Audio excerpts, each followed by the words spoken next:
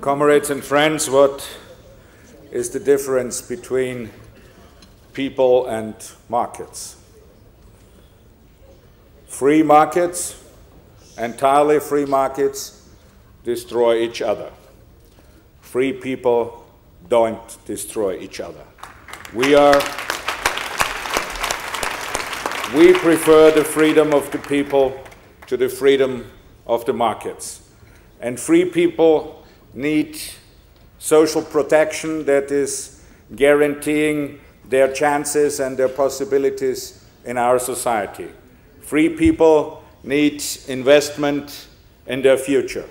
And free people need a party like the European Socialists under the ambitious and wise leadership of our friend Poul Nyrup Rasmussen.